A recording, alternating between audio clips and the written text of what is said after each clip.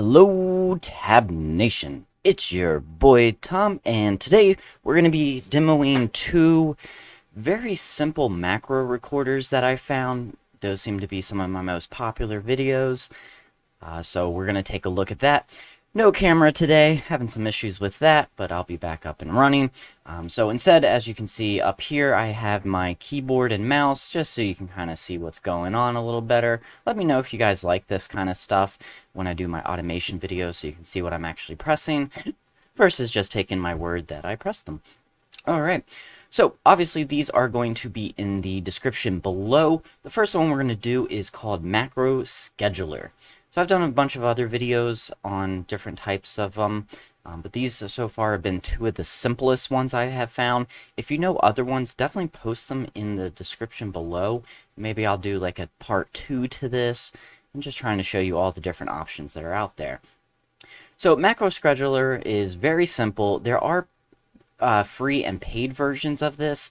Obviously in this video I'm going to be doing the free version, which does some very basic stuff, which if you're just doing gaming or, using it for personal reason, you're pretty much good to go. You can look at these. Obviously the prices depend on what you want, but this would be more for like if you were in a business setting, maybe your company would pay for them to get the fancy features, and you can come here and compare versions. Now with the light version, which is the free version, you get, a decent amount of basic stuff. There's a lot of stuff missing, but even for the second tier, the monthly one here, which is the cheapest, you are getting actually quite a lot, to be honest. There's only a few things that it does not have down here, like the compiler, remote control, that kind of stuff. But still, even with the cheaper version, you're getting a lot of cool stuff like Chrome automation, email functions. There's a lot of really nice stuff in here, even for the cheapest one.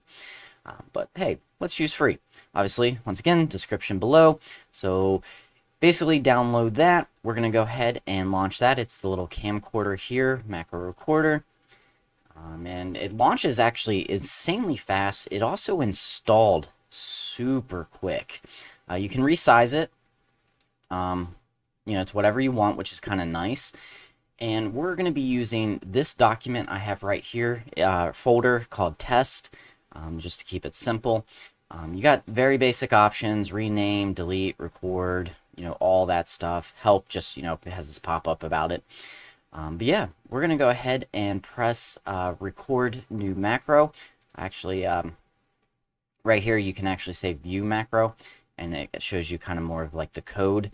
Unfortunately, you can't edit from here as far as I can tell so far, but you can copy it to the clipboard in case you want to share it with someone. So yeah, and then you can also delete. So we're going to go ahead and start fresh. We're going to push record, and we need to name it, so we'll call it YouTube Test 1. This is your hotkey for controlling it when it stops. By default, it's Control-Alt-S. You can, change it to whatever, but we'll keep it there. That's fine. Playback speed, real-time, slow, or fast. Honestly, between real-time and fast, I haven't noticed like a huge difference for some reason. Mouse sensitivity, that's fine. You got some other options here. You got record Windows name and positions. Minimize all windows before recording. That's usually checked, but I had unchecked that, so that doesn't really matter in this situation. Take Windows snapshot images in case I need that. Run this application, so in case maybe I want it to automatically launch a game or launch Chrome, whatever. Low-level conversion, all events. Don't really need that, I'm fine. And we can go ahead and press start. So we're going to press start. Gives us a little thing here just reminding us what our hotkey is to stop recording. That's fine. You can also say don't show this message again, but I like to have it there just to remind me. We're going to go ahead. It's now recording. We're going to right click on here, and we're going to push delete. Control-Alt-S, and yeah, now we have that back. And as you see, here it is right here. We can right click, say view. Got what's going on in here. And yeah, so now let's go ahead and let's bring back that folder that went to my recycling bin. Put it back where it was. And we can go ahead and you can do it run here, or just run from there, as long as you click on it first. And we're going to go ahead and push play. Once again, it gives us a little warning. If something goes wrong and we need to stop it before the macro has completed, we can just push Shift Escape.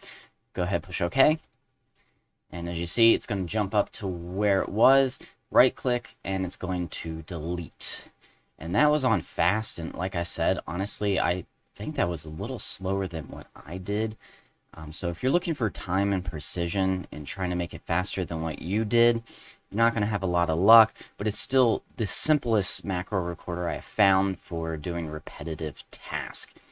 So it's still going to work pretty well. And let's bring this back. Alright, so that is Simple Macro Recorder. Let me know any experiences you've had with the paid version in the comments below, just to see if anybody's actually paid and it's worth the cost. Let us know. Alright, we are now going to jump to our second one for this video, and that is going to be Macro Gamer. So once again, description below will have it, iToady.com. There's a little video here that you can click and then play, and it'll give you kind of like a little intro. And down here you got some other options that you can look at, but we want to download. Now at the time of filming this video, the zip file unfortunately is having issues. It downloads, but then it keeps giving me errors that files are missing from this, so I'm not sure what's going on with that. If I'm doing something wrong, or for some reason this whatever is currently in there is incorrect. So I had to go up with the setup right here, and that's a basic setup. You download that. It's a pretty small thing, so you get this, and this is your pretty basic setup where you just kind of go through. Obviously this is going to look a little different because I already have it installed, but you just go through this. It's a little bit of a slow install, to be honest, for how small of a program, but it's not that bad. It's only like a minute. And then you get the little logo here for Macro Gamer. We're going to go ahead, launch that, double click, and this one actually launches super crazy fast. The one thing that's a little weird about this is I do like the size of the GUI here, the GUI, but you can't seem to resize it at all, which is okay, I guess. But yeah. So, once again, very simple options up here. You can load profile, new profile. Let's take a look at settings. Settings are pretty simple. It's just your hotkeys. And if you want a sound to play, I have my sound off, so you're not going to hear that. So run stop by default is F3. Start, stop, record is F2. So we're good with that. I'm happy with that. So we're going to go ahead and say OK. You also can look at bind keys. This just shows you what you have. So right now all we have is our stop, which are default built in. So pretty simple. And then we are going to go ahead. We want to create new. Obviously is where we're going to start. We get another pop-up, kind of like what we saw before. Name it YouTube Test 2. Now, one thing here is if I push OK, it's actually going to give me a warning here. It says, please enter a valid name. You cannot use spaces in here. So I just wanted to show you that for when you're naming. So we're just going to call it YouTube Test 2 still, but with no spaces. You got some stuff over here, record delays. Now I don't want that, but I do want to record my mouse moves and my mouse clicks. And I do want to record the position. You know, basically adjust this to depending on what you're doing. If you're gaming, you probably are going to want a lot of this checked, but probably not the record delays, depending. Record delays could, you know, if you're waiting like a time frame of how often to click or something. So yeah, play around with those. Bind it, no key. By default, we can push bind. I'm going to go ahead and use F1. That's kind of always my default. So now F1 is there. That means when I push F1, it's going to run, you know, whatever events are over here. You can play once, you can have it repeat, or repeat until you decide to stop it. So basically loops, if you want this to continuously go and you walk away from your computer, that's great. Thing to point out too is this will not run in the background. So if you're using this in like a game or like Chrome or something, it does need to be the active visible window. So you can't really... like an auto hotkey, do control send where it can send keystrokes and whatnot to the background windows. So it does need to be the active, just a heads up on that. You can do insert where you can automatically put in like delay, key event, mouse event. Those are pretty standard, self-explanatory. But the one I think you guys would like, especially in gaming and stuff, is pixel event. If you watch my auto hotkey videos, that's actually basically the same thing as pixel search. So let's take a look at that real quick. We can pick a location. I'm going to click on the folder here. And the cool thing is it automatically grabs the color right here, as you see, the folder color of where I clicked. And then we have some other, we can wait for the color to appear. Maybe you have a health bar, and when it turns red, perform some type of action like use potion or something. And you got some other options here on mouse move, or if you want to click there, and we can push insert. So that's that. But we're going to go ahead and push start recording because that's what most people are going to do. So we're going to push start. We're going to come up here, right click, go to delete, and we can push stop. Now, here's one thing. Look at all those mouse moves it caught. This is kind of like Pullover's macro recorder where it catches everything. We really don't need anything except for this last mouse move because that's the final position of being over the folder, which let me bring back here. So what I'm going to do is you can leave it like this, but to make it a lot cleaner and more readable, we can go ahead and go to the second one up, push delete, and we're just going to go ahead and delete all of this until we get to, oh, we accidentally deleted the last one. That's fine. So we're going to do, we should have kept that last one, but whatever. We can go ahead and delete this move also, because that's just me accidentally moving a little bit too much.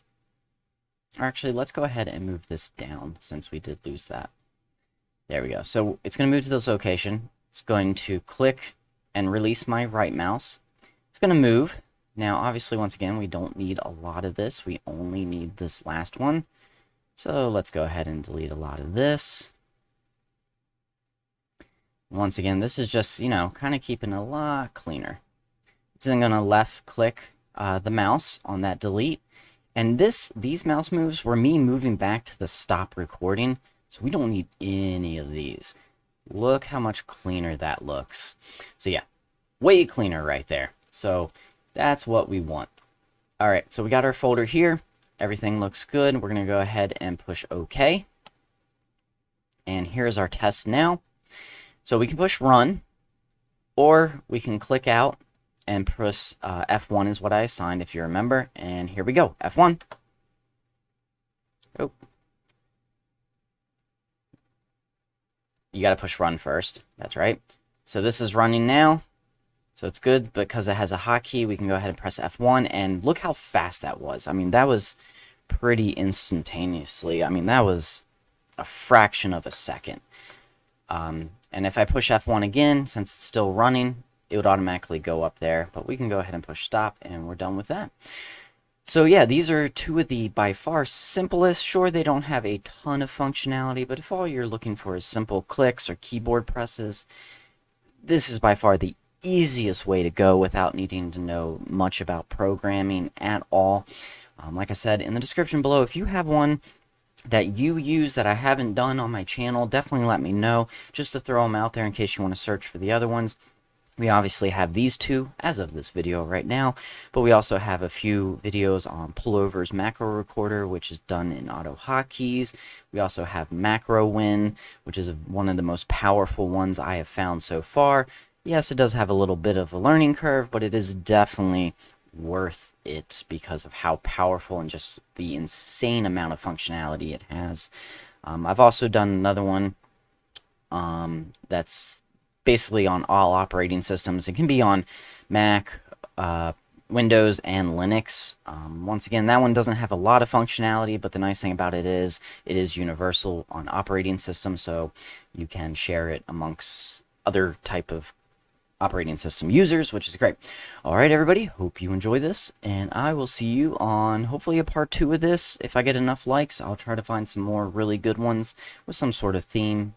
Give me some ideas, hit that like button, and we'll see you later. Bye!